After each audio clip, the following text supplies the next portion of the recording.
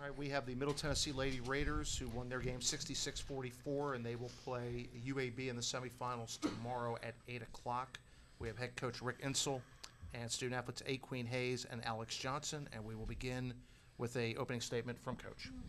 Well, when we shoot the ball and we execute our offensive flow like we did today early on, we're a pretty tough basketball team. And I was real proud of our young ladies. They did a good job. I think we had 14 field goals at halftime on 9 assists, I believe, and that's pretty good. And we rebounded the ball with authority. So when you do that, you're going to win games. And if you look at the free throws, we was 10 out of 11 free throws. Didn't shoot but 11, but 10 out of 11, we can live with that. That's what championship teams do. So I'm really, really proud of our basketball team.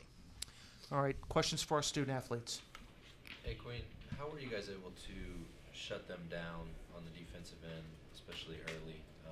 Obviously, their shooting percentage was held fairly low. I think they ended up with 5 field goals throughout the course of the first half. What were you guys able to do defensively to Defense win games, so we practiced hard on defense, and that was our main objective: play defense, keep the ball out of the middle, and help side.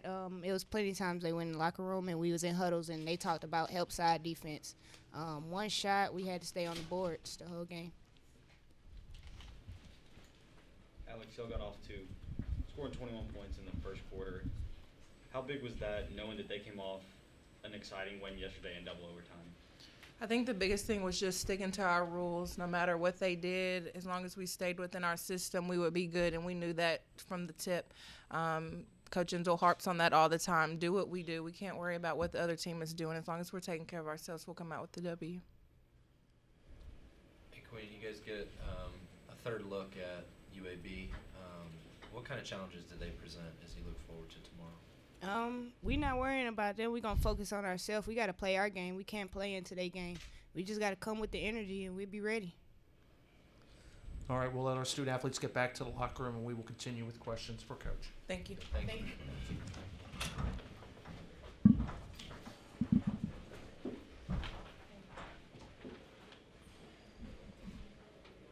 Coach, looking at what you guys were able to do defensively in this one, what did you see as the difference in that early going, especially in that first quarter? Well, we've been working on our defense pretty hard and heavy for the last week. At one time we were in the top 10 in the country defensively, and then we've kind of slacked off, so we went back to our basics from week one.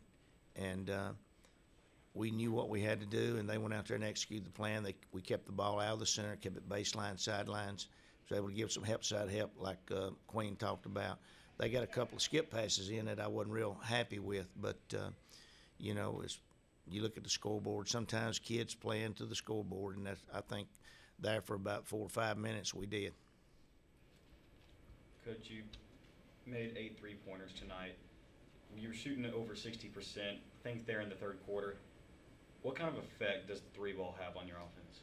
Well, I've told everybody, when we shoot the ball well, we're as good as anybody in the country.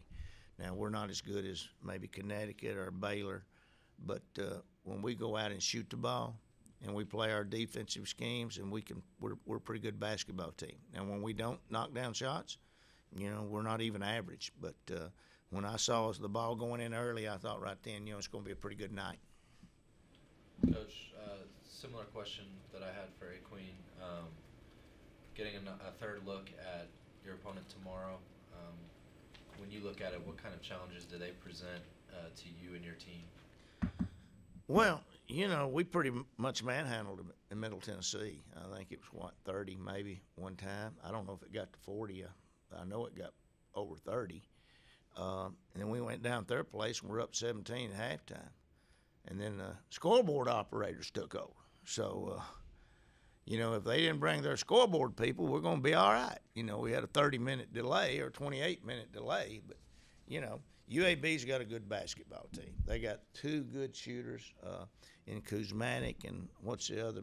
Childress. And then they got Barnes, which we think is the most underrated player in our conference.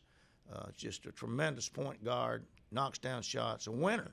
Just puts them on their back and basically does things to help them get over the hump. And she was the one that kind of was the catalyst at their place when of bringing them back. So I understand she hit 5 threes over there today to start the game. So, our kids know them. They know us.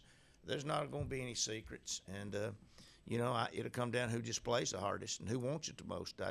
And I'd say that along those areas, we're pretty hungry right now. We're pretty hungry. We felt like with the schedule that we had this year, we let some games get away from us. I think we lost 9 games. We probably should have won 5, maybe 6 of those, to be honest with you. We didn't. We felt like that coming in this tournament, we wanted to be in a position to get in that large bid, and we know we didn't take care of business like we should have. So now we got to take care of business. That's what our players are thinking about right now. Thank you, Coach. Congratulations. Thank y'all.